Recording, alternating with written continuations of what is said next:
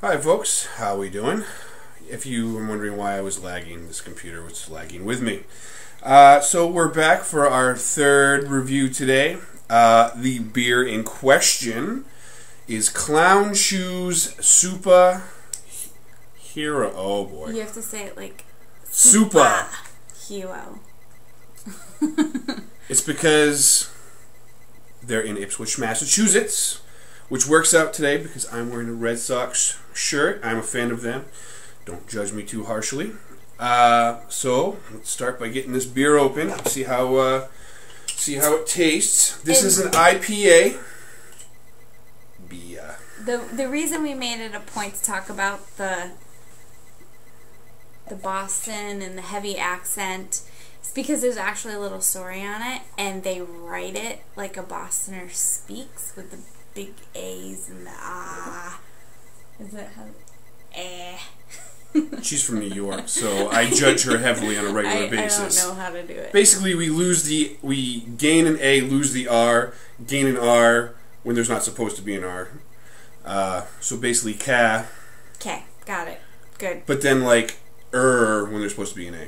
Read the story on the bottle. I'm not reading if it. you get the bottle. Not you, but you people of the internet. Here, pour some more for yourself. If you get this bottle from Clown Shoes, Supa Hero, read the story. Nice copper color. Good head. And it also is a little hazy, which I like. Definitely got the hoppy bitterness going on here. So we're right on schedule here for what a good IPA should be. Yep. You know what I always wondered? There you go. Very tasty. I always wondered, why is it India Pale Ale? Is India Pale Ale because they would add hops. From India? No, it's because it would travel the distance one way or another, from India to England or India back, and the hops would preserve it because the long traveling would spoil the beer if it didn't have the hops, hops being a preservative. So when they started doing that, they also started realizing that the hops, especially when you add that much, change the flavor of it, and hence you have the India Pale Ale. Never knew why India was in it. That's why. And if I screwed up any stat, which is definitely possible, I will change that on there. But that's the story, and I'm sticking to it for the moment. It's basically adding a bunch of hops because of the distance of the ships having to travel, preserves it, done. And adds a floral, bitter. It's very hoppy smelling. Yes. I know you're not a huge fan of that, but it's good stuff. It's actually not blow your brain out hoppy, though, when you taste it. No, not at all. Which I like. It should be a little balanced. Everything doesn't have to be a Pliny the Younger, where just you drink it and your brain comes out your ear. Yeah, like some hoppy beers like physically hurt me to drink them.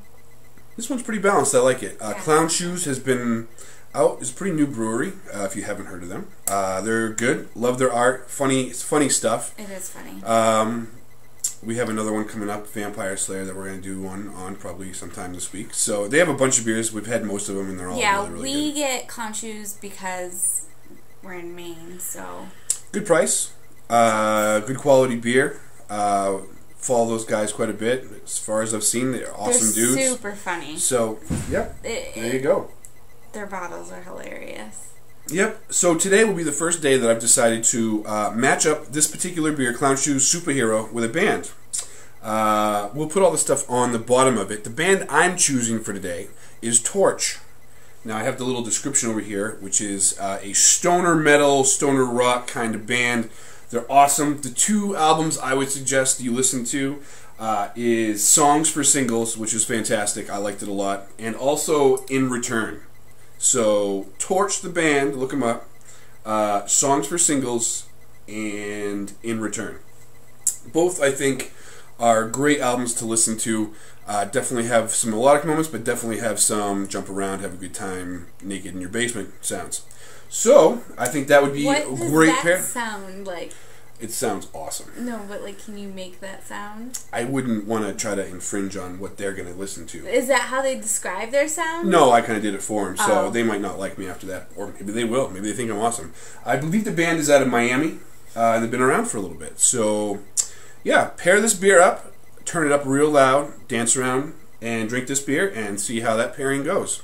And from now on, I'm going to try to start listening to newer bands that maybe you have or have not heard of, and put it to a beer and see if it works. And if you Maybe. decide to try it, you tell me what you do. They might be more apt to dance around after they've had. Yeah, this is a couple 8%. This is glasses 8%. of So if you beer. get a bottle or two, and they're always good pricing wise in the store, they're always like $5.99 or something like that. You get 2 bottles of this, listen to those records, and it'll be a good time.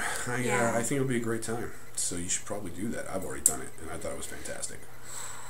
She Or judges not. me, but You could just drink the beer. how dare you? Drink it and have a great time. You having So yeah, a great time right now. you should be. And I'm not dancing around. I had a better time. Okay. So there we go. This is Clown Shoes Superhero India Pale Ale, and Torche the band. Listen to them, and hope you have a good day. And we'll see you soon. Oh, living on a beer budget. Lisa, Tom, have to say it. Yeah, you marketing person. All right, bye.